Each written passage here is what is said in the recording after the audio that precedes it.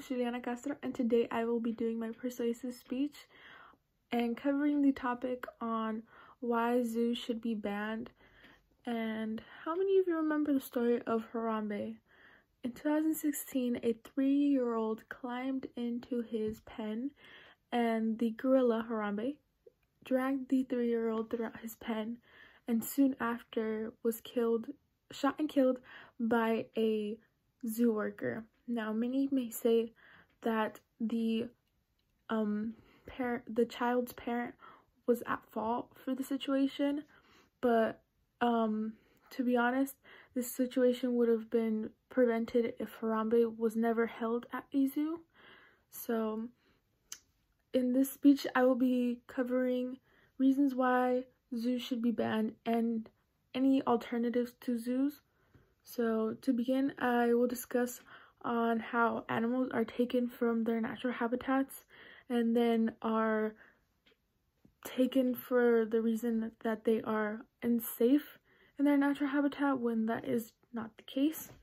So according to the In Defense of Animals organization, the chronic removal of choice, which is the defining feature of captivity, no matter how large the enclosure, leads to learned helplessness, which affects the area of the brain responsible for emotion and memory, meaning that when these animals are taken from their natural habitats and put into captivity, let's say cages, start to experience loneliness and depression.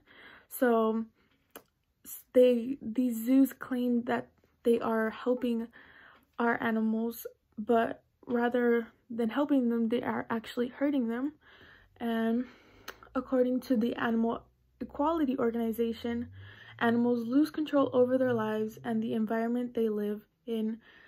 Social animals are often forced into close contact with others, some crammed, barren environments where they are constantly bullied by cage mates, meaning that some zoos tend to put a lot of animals into the same cage, causing them to be crowded and still experiencing this type of anxiety that they don't tend to feel when they are in their natural habitats roaming around. And I will show you 2 pictures here, and I want you to see the difference. So here's the first one, and now here's the second one. And do you see the difference between the 2 pictures? In the first picture that I showed you, you can tell that the animal is in distress with the other lion, and then with the second picture, you are able to see the lion more at peace and in its natural form, and that's how it should be. But before we move on, I would like to ask you if you would like to be taken from your home and then put in a cage just for the sole purpose of entertainment. Now that you've thought about it, it's not fun, and it's definitely unethical, which is how animals from zoos are taken. They are perfectly fine, and zoos claim to come and save these animals from the wild, saying that they are unable to live on their own, which is not true, just for the sole purpose of entertainment. Now that I have explained to you and shown you the ways animals are kept in zoos, I will discuss how many animals die in zoos due to numerous reasons. You may be wondering how many animals die each year, and we are unable to find or to count for every animal that dies in zoos each year around the whole world. But according to Petpedia, they state that the In Defense of Animals organization says that up to 5,000 zoo animals are killed each year. Mind you, only in Europe, 5,000 animals. Can you imagine how many there are all around the world? And animals die in zoos due to many different reasons. It could be captivity, which is what we mentioned earlier, a surplus of zoo animals, malnutrition, meaning that they don't have a good amount of food for the animals, diseases from either the animals there at the zoos or even visitors. Animal sanctuaries are better options for zoo animals.